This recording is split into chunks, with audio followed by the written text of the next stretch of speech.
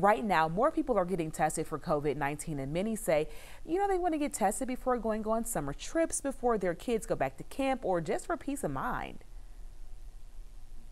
Well, Aisha, as you know, it's not as easy as it sounds. New at 11, Tracy Amigpierre talked to two people who had a tough time getting one, and she joins us live from Midtown. Well, you can go anywhere in the state, even outside your own county, to get a COVID-19 test. But whatever county you pick, if you're trying to get a test right now, you're probably going to have to wait.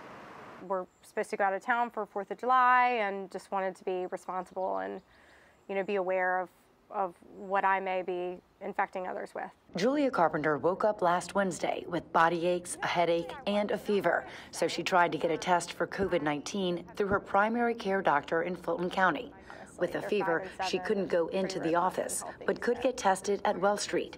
The first available slot was 2 days later at 7 p.m. I thought it was going to be a drive-up sort of swab test, and it wasn't. It turned out to be an appointment not for a COVID test, but for a telemedicine. So she went through her symptoms again and was told a scheduler would call her to set up the place and time to finally take the test. Over in Gwinnett County, Amir also wanted to take a test so he could take a trip this week. After trying to book an appointment online for 5 hours, he gave up.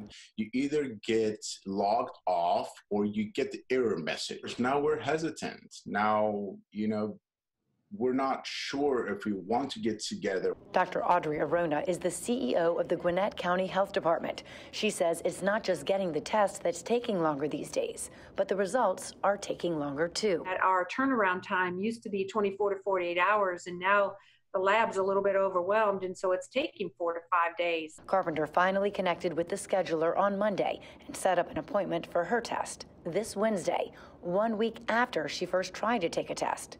She just hopes it's not too late. And at this point, I feel like it would probably be negative. Now, Dr. Arona says there is a window when the tests are most accurate. If you get tested too soon after your exposure, the virus may not show up yet. If you wait too long, the virus may not show up anymore. Now, she says that window is usually around 10 days after initial exposure. And if you're someone who does have symptoms, that could be an indication that the time is right.